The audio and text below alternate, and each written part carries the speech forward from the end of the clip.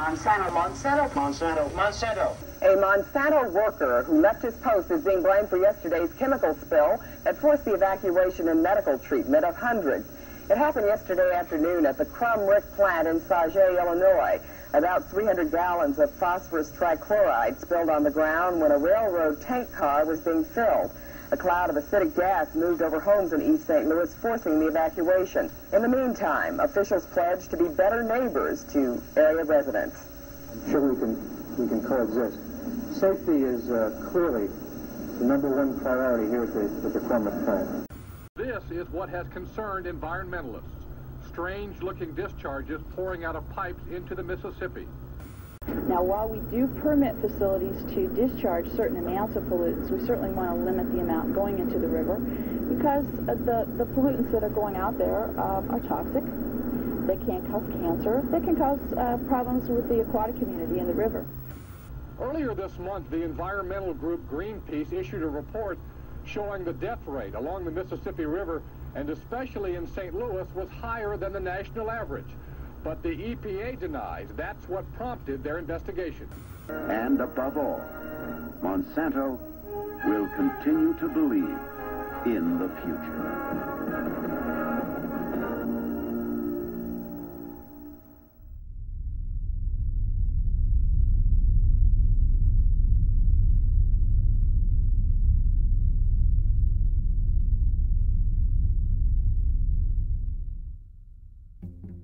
Nestled along the Mississippi River, there lies a small village just a few minutes east of St. Louis, known as Sauget. Unknown to many, this town was originally incorporated as Monsanto in 1926, and it wasn't until years later that the name Sauget was adopted. In the spring of 2009, a small group of filmmakers set out to explore the rise of industry in the small towns surrounding St. Louis, in an attempt to discover the true impacts that industry has had in this part of the world. Some might find it surprising that in 1250 AD, there existed a massive Native American civilization just south of Sauget. It was so big, in fact, that it rivaled many European civilizations at the time. The name of this once grand city is Cahokia, and it is host to the largest man-made mounds north of Mexico. To marvel at the beauty of Cahokia is like taking a small glimpse into the past and allows us to envision the natural setting of the Mississippi floodplains. It wasn't until the turn of the 20th century when people like John Francis Queeny showed up in the St. Louis area to stake their claim in commercial enterprise. Queeny opened the first Monsanto plant in St. Louis in 1901.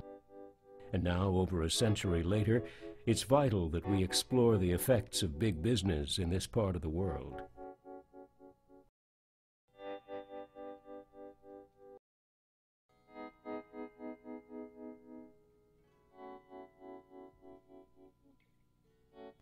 What once was a tiny company became a giant, which makes over $1 billion in profit each year.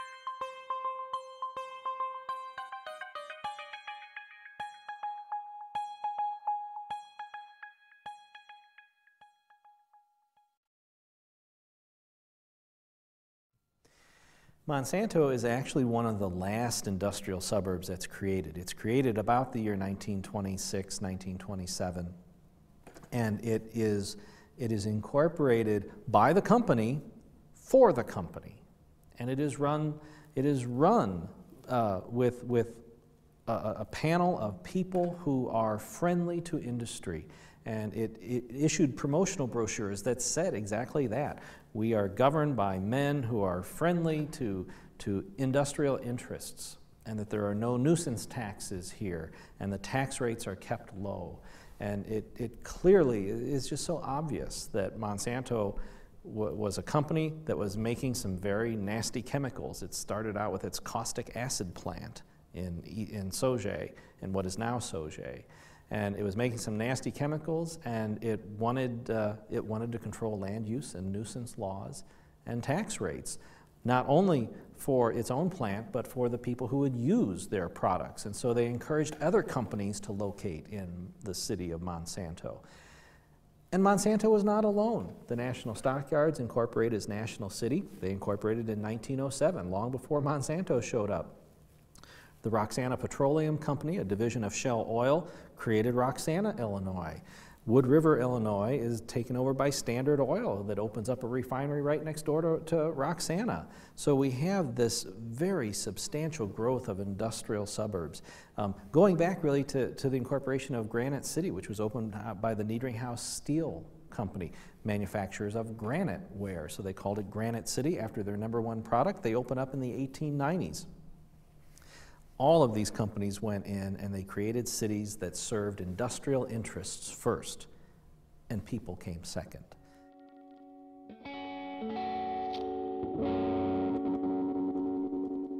There is a heavily polluted creek that runs through the Sauget area. It is appropriately named Dead Creek. For years, toxic waste from the Crumrich plant in Sauget was emptied into the waters of Dead Creek, which eventually runs off into the Mississippi.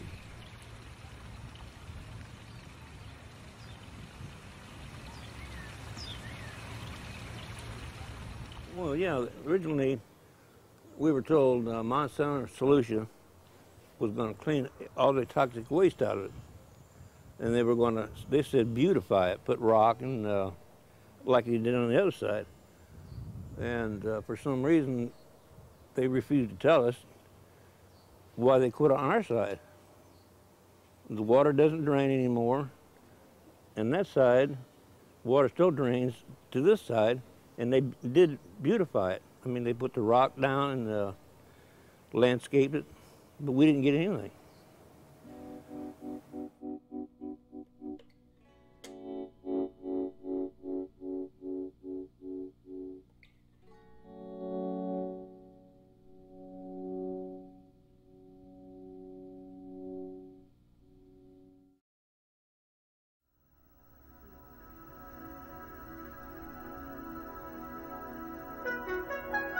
Ladies and gentlemen, the Chairman and Chief Executive Officer of Monsanto, Mr. Richard J. Mahoney.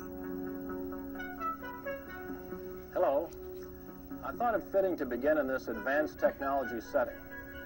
For as we project that molecular image using the latest in video technology, the sign on our video wall clearly points to the new Monsanto, to its roots in chemistry, to its important roles in agriculture, process controls, biotechnology, and pharmaceuticals.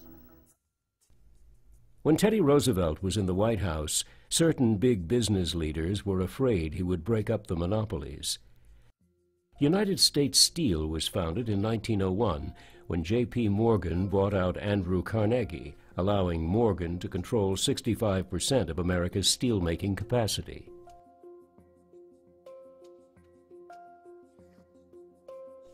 At the same time, the Sugar Trust held nearly a complete monopoly. In Germany, the Vollberg Company had a monopoly on the artificial sweetener saccharin until John Francis Queeny began Monsanto Chemical Works in St. Louis in 1901, naming it after his wife Olga Monsanto. No one else in America was manufacturing saccharin at the time, and Queeny saw an opportunity that couldn't be missed. The original Queeny plant manufactured saccharin, caffeine, and vanillin, which it sold to the Coca-Cola Company in Atlanta. Monsanto headquarters are in St. Louis, and within the U.S., 34 states are home to Monsanto facilities. Monsanto also holds locations around the world in 61 countries.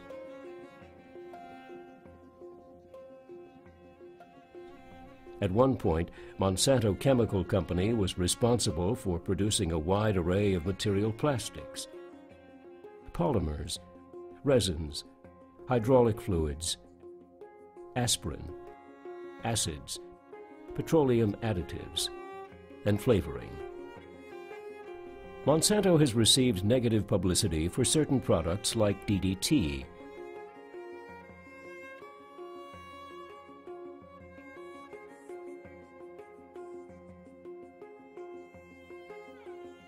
Agent Orange, a dioxin-riddled chemical known to be carcinogenic, which was used as a deforestation agent in the Vietnam War.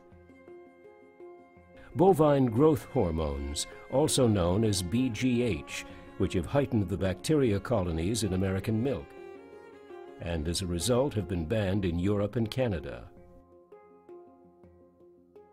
Monsanto is responsible for 56 contaminated areas around the world known as Superfund sites. A Superfund site is an abandoned toxic waste area near people and communities. The Superfund law was created to help protect citizens from neglected toxic dumping grounds. Sauget hosts 2 Superfund sites directly attributed to Monsanto.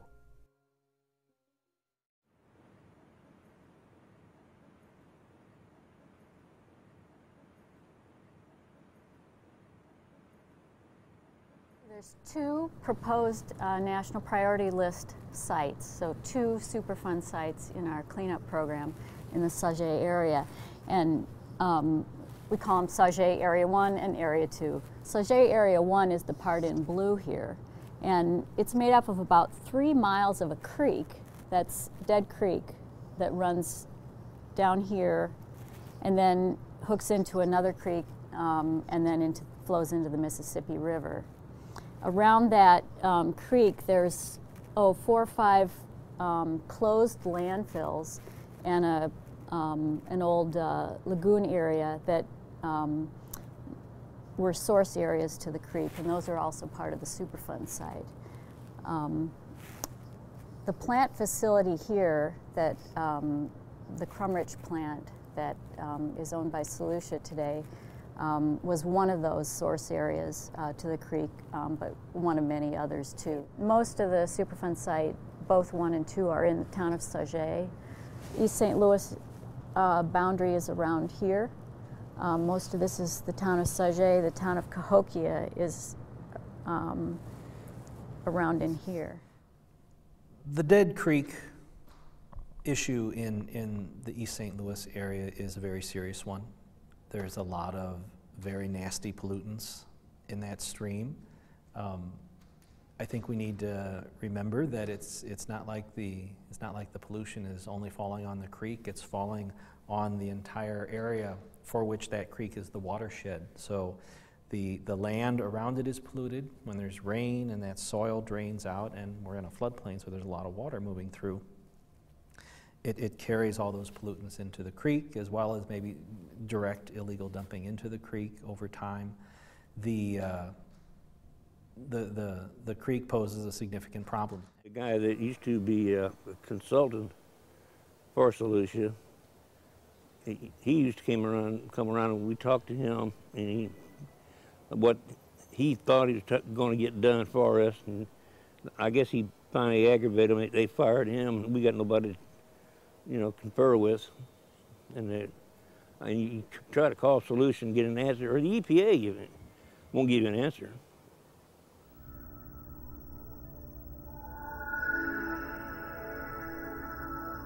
Applied chemistry.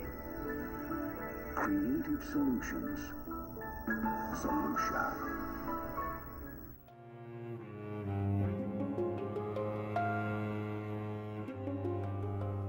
Monsanto's modern chemical division is known as Solutia. Solutia's facilities are located on Monsanto Avenue, a major public road in Sauget.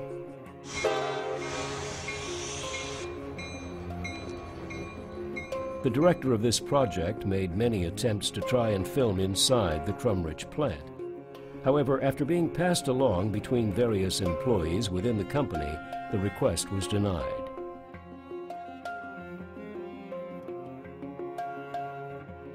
The Crum Ridge plant is a Homeland Security protected facility, and filming inside is strictly forbidden. Within 5 minutes of taking footage in this public area, the filmmakers were confronted by the Sauget police. Immediately, they were coerced into surrendering their identifications.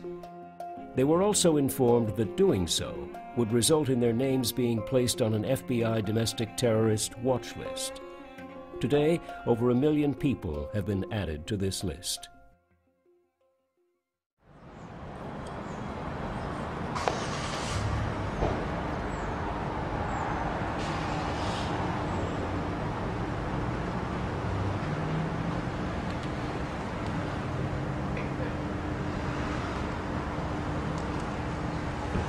We're not shooting anything.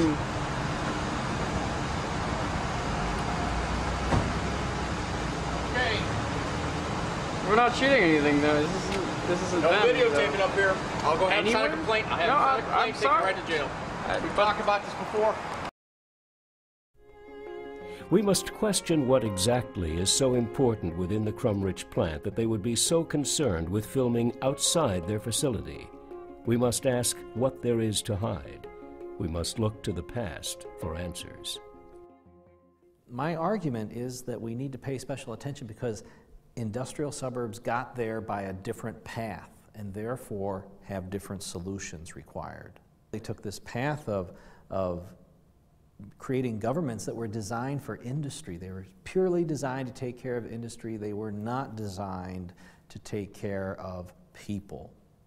And we need to think back about what local government did 100 or more years ago.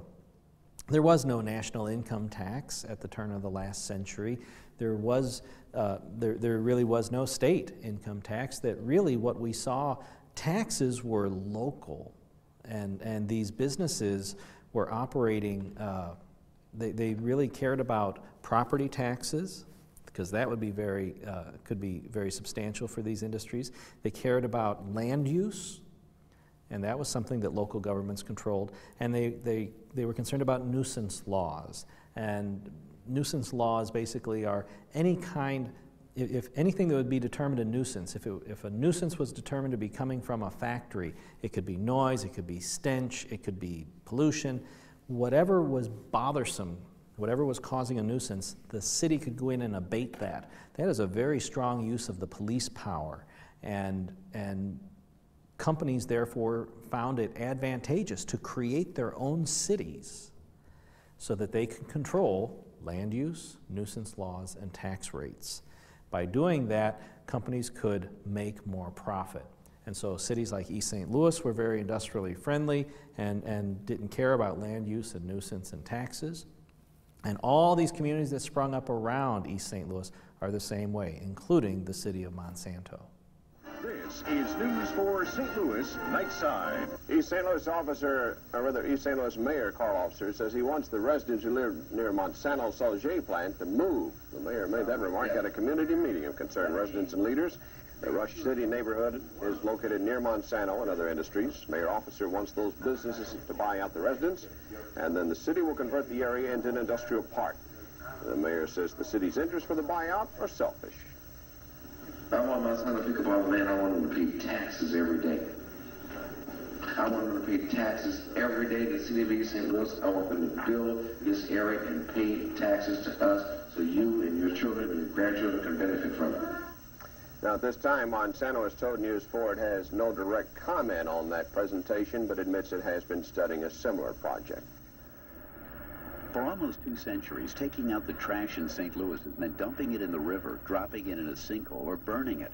The cholera epidemic of 1849 prompted construction of a sewer system, but untreated sewage flowed directly into the Mississippi through the 1960s, and refuse was either dumped or burned well into the 70s. Metro St. Louis produces enough trash daily to fill a 25-foot square trash bin the height of the Gateway Arch.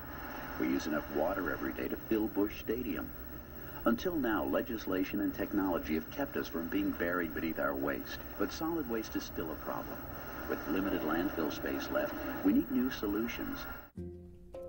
One of these new solutions was the creation of a massive landfill just along the border of the Cahokia Mounds State Historic Site. These mounds are located minutes away from Solutia facilities. These mounds serve as a small testament to the beauty and richness of this land hundreds of years ago.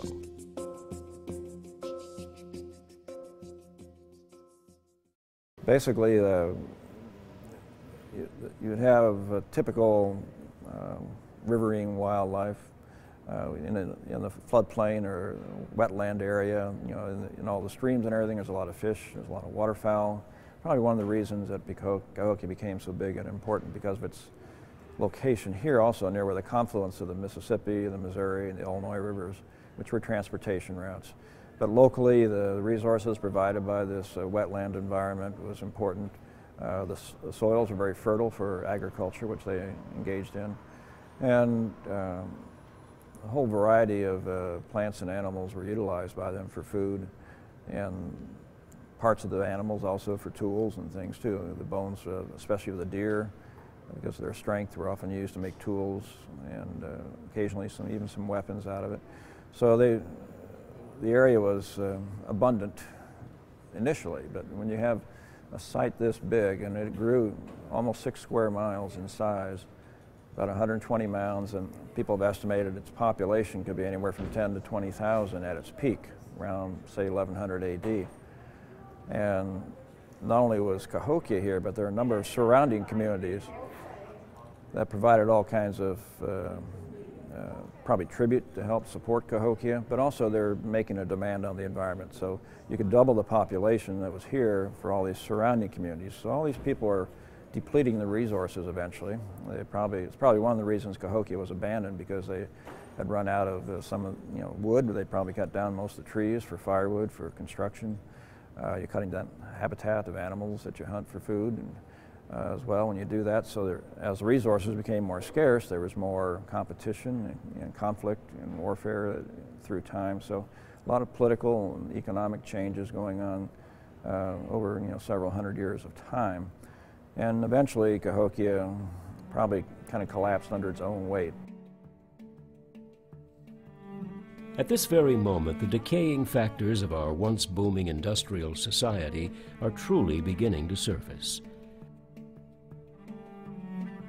The pressure is ascending to a critical point. If we don't change our means of industry soon, we too as a society might be crushed under our own weight. As we rapidly continue to deplete our resources and compete with one another to keep our machines fueled and running, we can see the effects it has on communities like Sauget, East St. Louis, and Cahokia.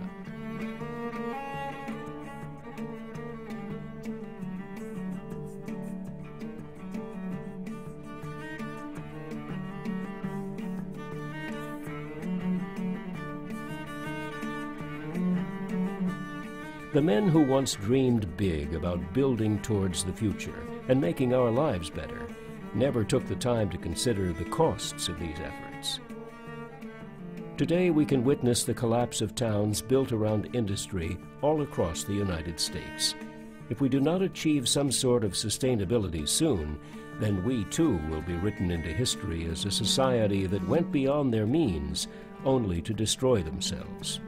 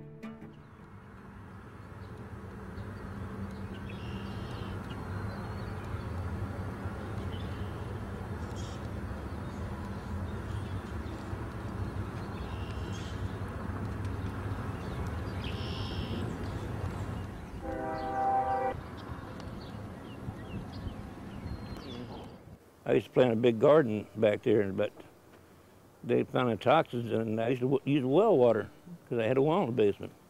I don't use that no more either. Used to drain storm water and deep well water because plants at one time cooled their machinery with well water. And it all ran through Cahokia, and there's a big dump up there. And that's where toxic waste started, because they dumped all that tons and tons and tons and barrels of that toxic stuff. Of course, we didn't know it was toxic. Me and my friends used to go up there and plane the dump, which we shouldn't have did, but then we get a wooden pallet and you just ride the whole length of through town. It's important that we identify any remaining threats to the children and adults in these communities. It remains uncertain how large of a hazard these remaining toxins are to people and wildlife in these surrounding areas. People try to argue that their chemical isn't as toxic as this other one, but we will normally let the companies work it out amongst themselves. And they'll usually, my experience has been that it's been a very successful program. They usually work out what they think, and then we're made whole on our costs. To do our cleanup work, we don't actually have to demonstrate that someone got cancer from this. All we have to do is show that it's from these chemicals. If someone was to drink the water and that was a real pathway of concern, that we can calculate, is there a risk to that person, and then we can take our action. We don't actually have to, like, if you saw the movie or read the book of Civil Action, for that case where they were in that movie, that was before Superfund, and they were trying to make a showing that these people had these effects from that site. We don't have to do that under our law, actually. We just have to show that there's a potential. So we don't have to link actual cases to the site. Well, we can't prove it, but 2 ladies down the street died of cancer. And my wife had cancer 10 years ago, but we've got no one proving it. Certain threats to human health, such as increased rates in cancer, lead poisoning, and asthma, can be linked to the negligence of companies like Monsanto and Solutia. In order to protect American citizens from big polluters, the Environmental Protection Agency was established under the Nixon regime in 1970. However, throughout the agency's history, a large number of its employees have left the EPA only to turn around and go to work for the same polluting enterprises they worked so hard to fight against. This is sometimes referred to as EPA's revolving door policy.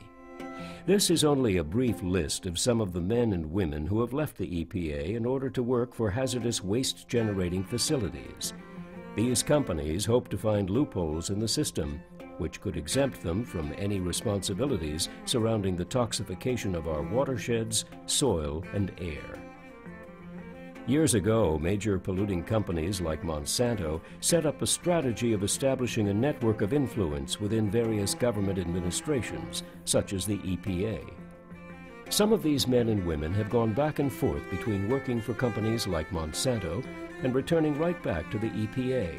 Some have held simultaneous positions between the EPA and heavily polluting chemical companies. One name that stands out is Linda Fisher. Ms. Fisher is currently an executive for DuPont, another major chemical company. She serves as the DuPont Safety, Health, and Environment Chief Sustainability Officer.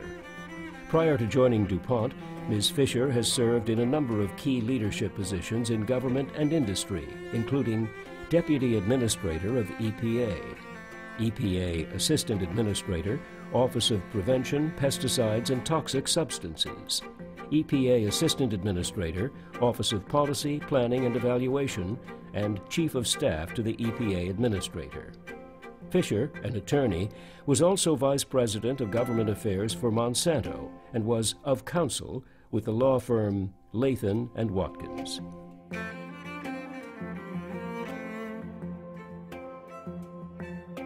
Another high-level EPA worker who has swung between government positions and working for those who pollute is William Doyle Ruckelshaus. William Doyle Ruckelshaus served as the first EPA agency administrator from December 1970 to April 1973. He left EPA in 1973 to serve as acting FBI director during the Nixon administration's cabinet openings following the breaking of the Watergate scandal, then served briefly as Deputy Attorney General at the Justice Department. Ruckelshaus also served on the boards of directors of Cummins Engine Company, Nordstrom Incorporated, Weyerhaeuser Company Incorporated, Gargoyles Incorporated, Coinstar Incorporated, Monsanto Company, and Solutia Incorporated. According to an article published by the Initiative for Global Development, after his second stint at the agency, he formed a consulting firm called William D. Ruckelshaus Associates, which was then hired by the Coalition on Superfund, an organization seeking to weaken the Superfund law by absolving polluters of strict legal liability for their actions.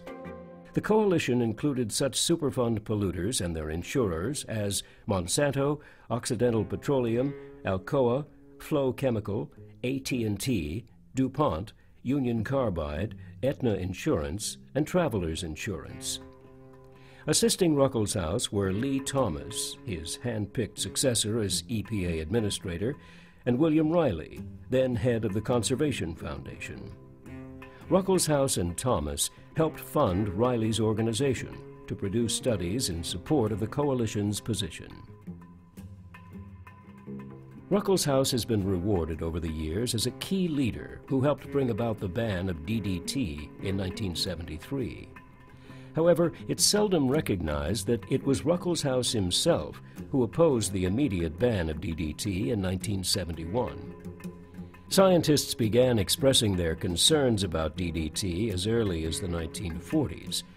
However, it wasn't until Rachel Carson published her best-selling book entitled Silent Spring in 1962 that the public truly began to cry out against the harmful effects that pesticides such as DDT have on human life and wildlife. Monsanto has been responsible for the creation and distribution of a number of pesticides that continue to course their way into our food supply, even to this day.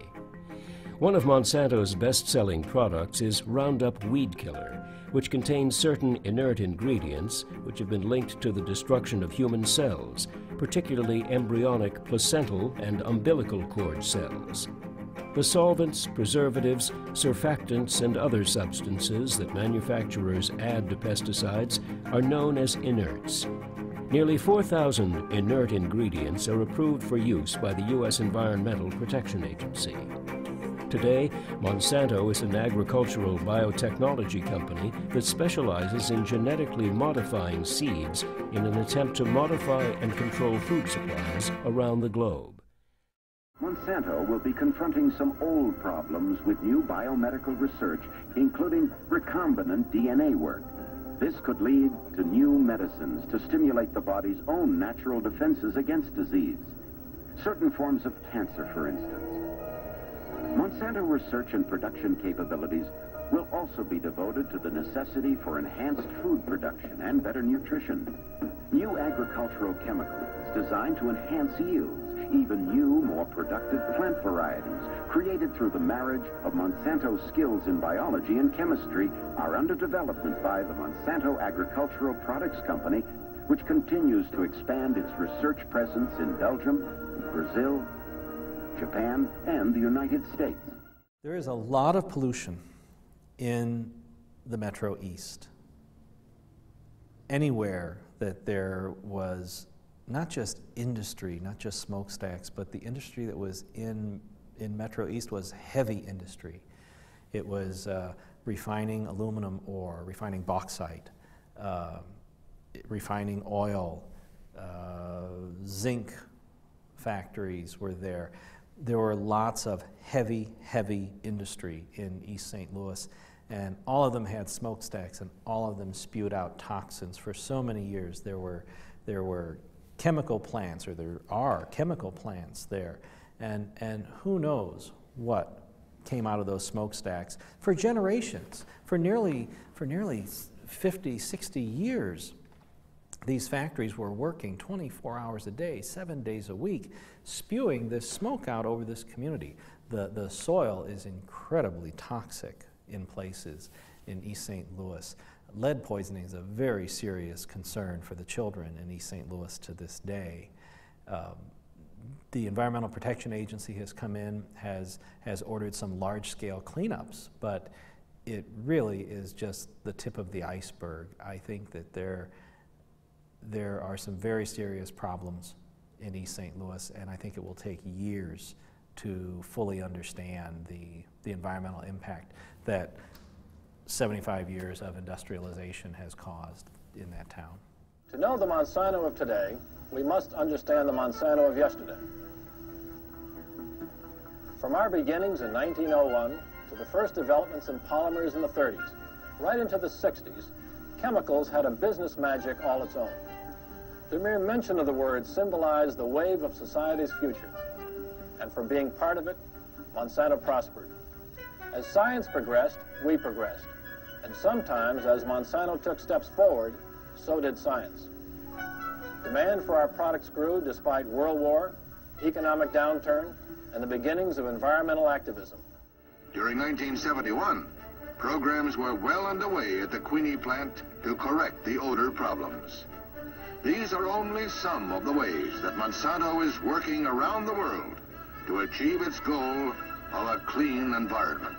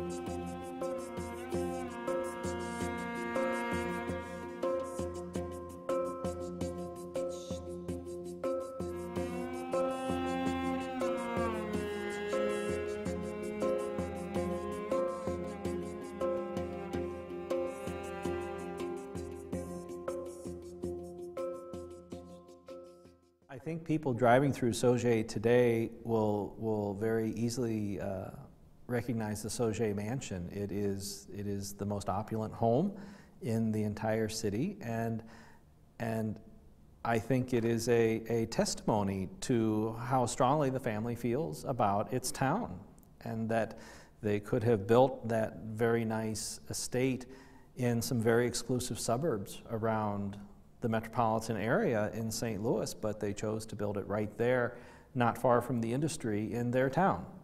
And so they live right there. They live right there among the factories, right there among the workers, and it's a rather impressive statement at a level. It is now that the true legacy of this seemingly unstoppable industrial giant can be defined. The city of Monsanto was originally established with the hopes of serving people around the world and making their lives better. However, we can now begin to notice the effects of Queenie's vision, and we must decide for ourselves whether or not we can sit back and let these companies continue to decide for us how our lives can be improved.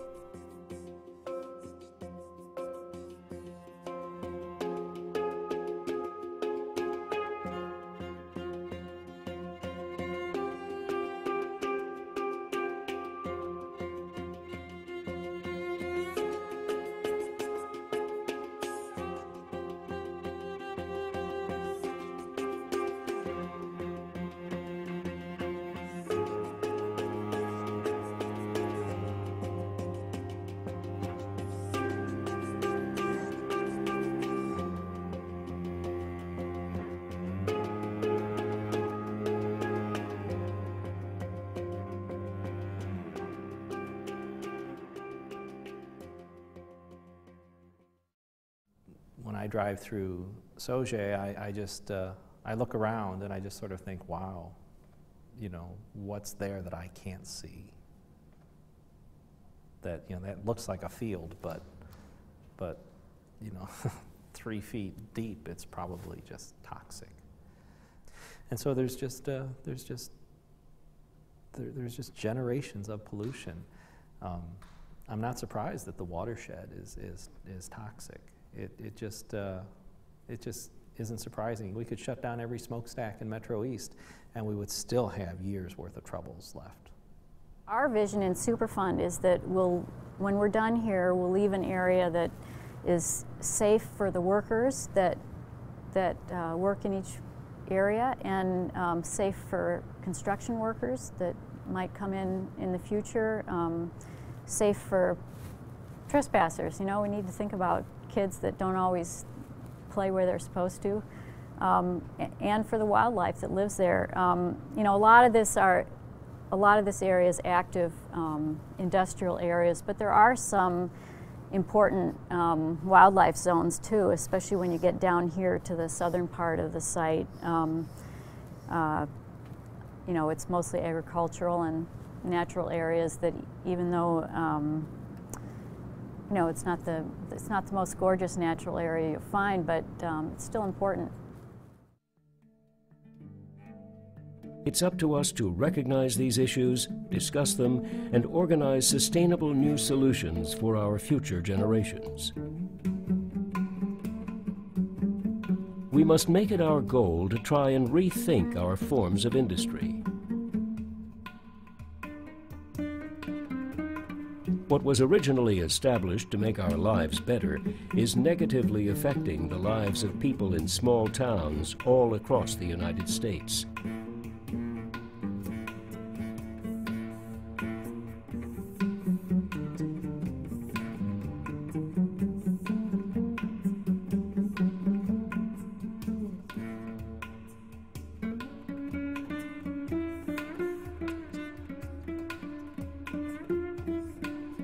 Areas like Sauget, East St. Louis, and Cahokia are prime examples of towns that people have chosen to cast aside and ignore.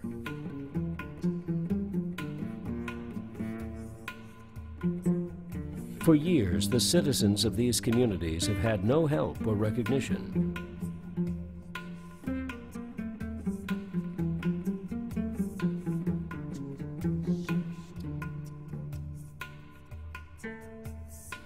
It's time now, more than ever, that we all start working together to ensure that our backyards will be safe for all of the Earth's future inhabitants.